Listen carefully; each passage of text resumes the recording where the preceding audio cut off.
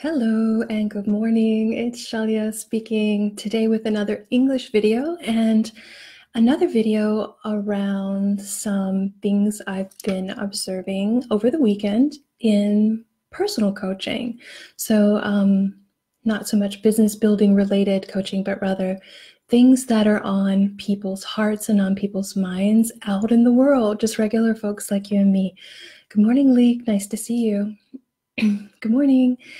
And one of the things that came up with a coaching client this weekend is something that I know so well personally, which is the all-consuming question, should I stay or should I go? And the context of this question was posed within a work scenario. Someone in a job that they've been doing for a while, that they've been doing well for a while, that for the last couple of weeks, months, maybe even a year or more, started to feel like not the right thing anymore.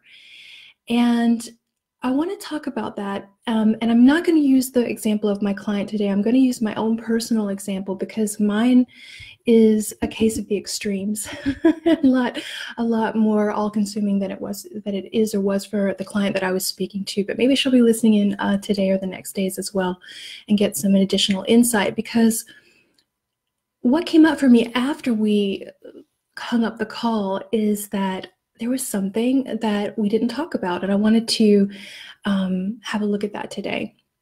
So let's rewind life back 10 years ago, or even 15, 16 years ago. I was working in a wonderful job in a career as a strategist in digital marketing, a very creative field with wonderfully creative people, and with a lot of opportunities to travel and see new things and experience new things. A really beautiful career as such. And at the same time, feeling that I wasn't happy there, that I was missing a sense of purpose, that I was working far too many hours, a lot of times 7 days a week. Sometimes I would, or not sometimes, often, it kind of was like a regular thing, going in at 8, 9 in the morning, not getting out till 10, 11 at night, and then coming back in on the weekend, not having, space for a private life and those types of things. And feeling like I really would like to do something different than that, but not knowing if I should stay or if I should go.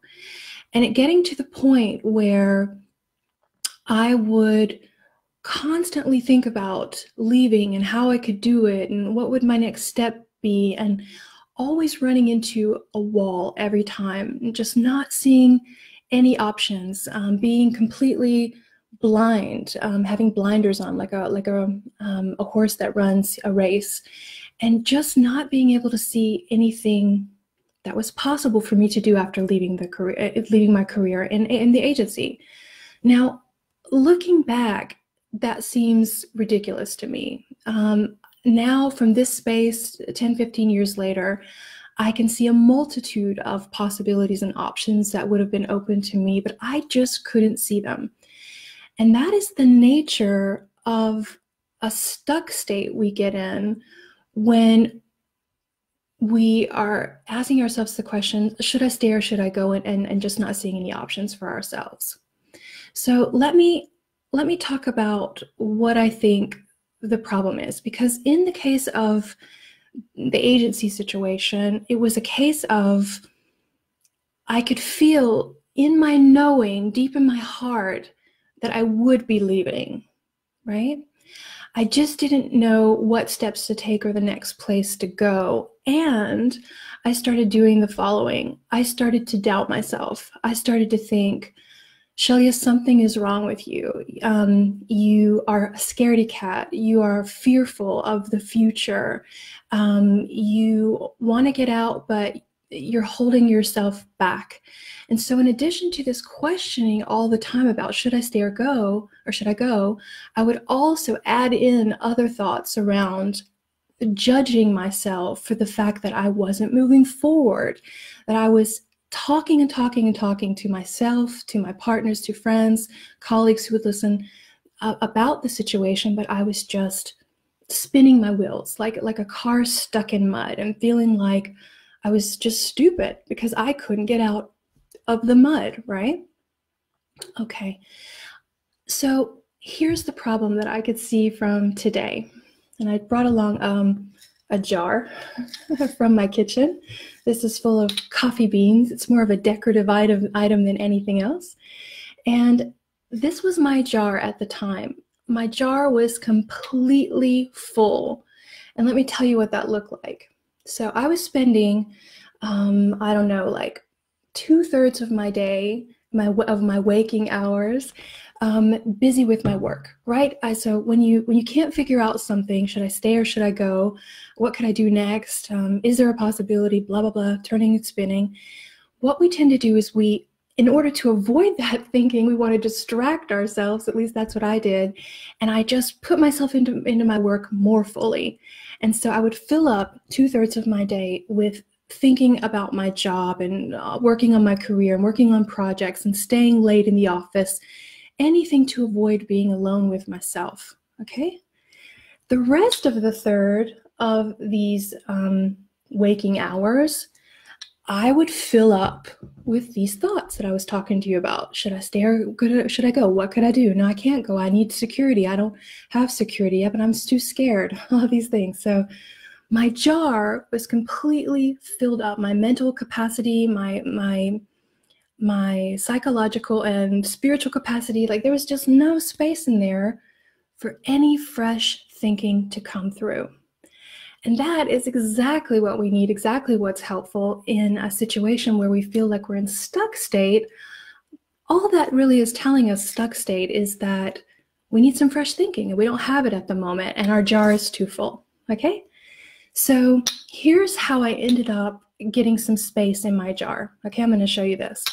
So in 2007, my brother was killed in a roadside bombing in Afghanistan. He was a soldier there. And it was an incredible, shocking, and unexpected loss. He was 28 years old. I flew over to the United States and attended the funeral, and I suddenly remember feeling parallel to just the loss of someone I love very dearly and looking at the repercussions for his family, also having the insight for myself, Shailia, you've got this one life. Look how quickly it can be gone. You need to get yourself up and start living, right? Like I was fully aware and I had the full recognition that this wasn't living, this jar full of coffee beans. Like it needed to be something more lively. And so I decided to quit my job. It really just shook my world and just quit and just do nothing. And that's what I did. I quit. It took me about 8 months to get out of that job. And at some point, I decided to take a trip to the USA for 3 or 4 weeks with a good friend. We just piddled around the South, from Nashville to Atlanta to Birmingham, Louisiana, down to New Orleans, Florida. We just did a whole tour, just cleared my head and came back home. And here's what had happened on that trip. Let me show you. Not that everybody can do a trip like that, but I'm just giving you this as an example. So I'm going to put these coffee beans. Oh, that smells good. Well, let's put some more in there. So when I got back, I had a lot more space in my jar. Still a lot of the old shit that was still in there, but I had created some fresh space. And I continued to create some fresh space over time, and it didn't take long before I had an idea. And I thought, maybe it could be coaching or training. And I had some other ideas from things that I'd love to explore and look into. And I think I had been back maybe 2 weeks, and already I had signed up for a coach training in Bielefeld and another one in Vienna. And the wheels started turning. Bang, I pushed myself out of that churning wheel mud pile that I was in, and my car was going again, right? And that's what we're looking for when in the stuck state, is just to get the car rolling in any direction. It doesn't need to be the right direction, but just in any direction. And that is possible when you get some space for fresh thinking. So that's an example that I wanted to talk about in the area of a job. But maybe you are having the same situation in a relationship. Maybe you are with someone, or you've been with someone in the past, and you can relate to this, and it's the same situation. Sometimes we get in a stuck state where the question comes up, should I stay or should I go? And I have had this situation in my life as well, and I want to talk about that. Again, it went over like 5 or 6 years. I'm not going to name the person or in which context it was in, but I was in this situation where I was feeling like we were in struggles, right? We were constantly batting heads, always ending in power struggles. No matter how much communication we put into the relationship, trying to figure out how we could meet on the same page, we would always end up on 2 separate pages. The whole relationship over many years just felt like an absolute struggle and strain, and not finding any common ground. Now, looking back on that relationship, knowing what I know now, knowing a lot more about how relationships work and how people create their own problems in relationships, I think there was a ton of things that we could have lived differently. But at the time, I was only completely focused on the one question, should I stay or should I go? Should I stay or should I go? And in that state, I was not committed to the relationship, obviously, because I was with one foot in the door and one foot out of the door. But the dynamic on the inside of myself was exactly the same as in the situation at the agency, which was that my jar was filled up 100% with these shitty coffee beans, which aren't so shitty. They smell really good. And the constant struggle in the relationship and should I stay or should I go was all consuming in my thoughts. And there was no room for fresh thinking. Now, in this situation, it was a little different. It wasn't exactly the same as in the job situation, which was I didn't necessarily have the inner knowing how it was going to end up. Like, so I said at the agency, I knew I had this inner knowing that I would very likely be leaving this career path at some point in the future. In this relationship, I wasn't sure. I wasn't sure if there was something in the relationship that I was there to learn, to see, to heal, to do. And therefore, I should be staying in it to get through these difficulties, to come out in a better place on the other side, or if I should go. So it was more of an answer that looked like this. Should I stay or should I go? I don't know. That was the honest answer that I had to give myself every time I asked myself the question. But again, what would have been helpful that I couldn't see at the time is that I was in that car, stuck with my wheels in the mud, turning in circles of should I stay or should I go? And I had a full up jar of shitty thinking. And what I needed to do was create some space. And in this situation, I didn't leave the relationship to create the space. What I did was I got to a point where I realized that all that churning and the thinking wasn't bringing us anywhere. And I just gave up. I just gave up. And I said, I don't know. I don't know what direction this is going to go. This is not in my control. Like, all I can see is that I'm staying here and that the power struggle is continuing. So what I'm going to do is I'm just going to stop thinking about it, and I'm going to create some space, right? So I went and I dumped some coffee beans. And oops, I'm surprised Duke hasn't come up. Every time he hears something shaking or anything that sounds like food, he would be up here in a flash, but he must be really in deep sleep downstairs. So I got rid of some of the coffee beans and made some space in my beautiful jar. And I just started doing things outside of the relationship, right? I would like hang out with my friends more. I would find more stuff to do alone with myself. I would focus on something that was interesting to me outside of the relationship and create space away from all that questioning. And that was enough to start the wheels turning again. And that relationship ended up coming to an end, right? In a very nice and slow and peaceful way that made a lot of sense to me. But that was only possible because I just created that space, right?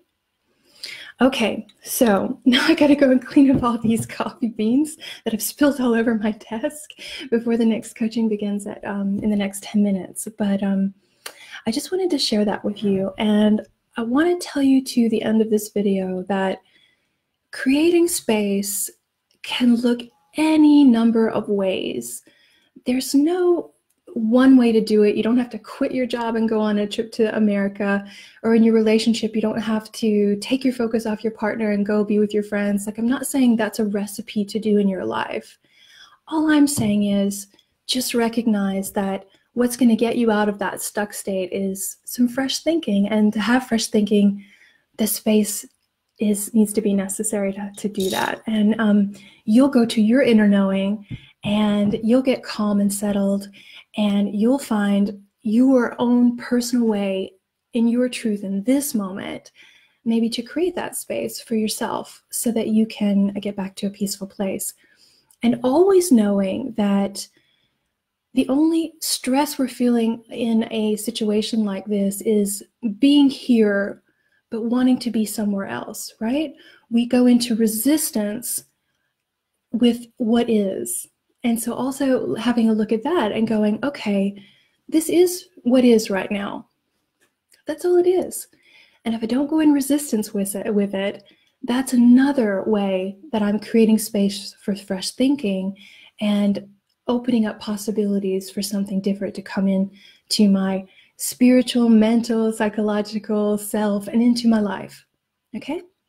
So I hope that was really helpful for you today, and I will see you again soon online. And I would love to hear your comments in thoughts. Just write me a message with this video. See you soon. Bye, guys.